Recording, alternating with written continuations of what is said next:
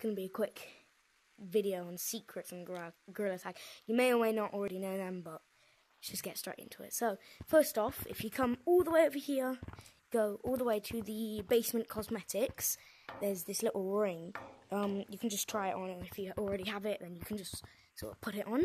But if you go over here, if you don't already have it, you try it on. You can put it in here, and I've already done it, but you can put it in here, and it makes this cool sound. These little, like, inscriptions appear. I don't really know what they mean, but they are quite cool.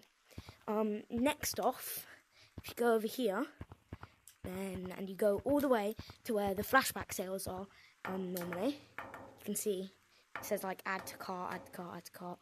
I don't really know what this means as well, but it's sort of, I think, just a little...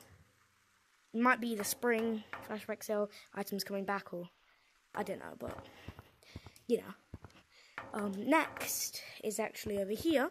If you go all the way into the dungeon / basement, I guess, then you can come over here, and these monsters, I've heard, are actually apparently based off of like creatures on D&D, called Beholders. Don't know if that's true, but so is this, which is quite cool.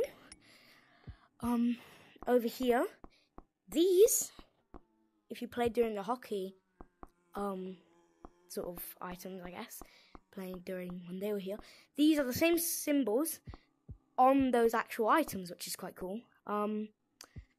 Yeah, I think that's pretty cool, and it's a little thing, maybe it's just, you know. Next is just some posters over here. They might look familiar to you, like some posters already existing. Like, for example, this one over here, if I can even get to it, geez. This one is, like, of the moon landing, I'm pretty sure. And, yeah, there's just some cool references over here. I guess, that's just gonna wrap it up for today's video. Like, subscribe, and hit the notification bell. Okay, bye.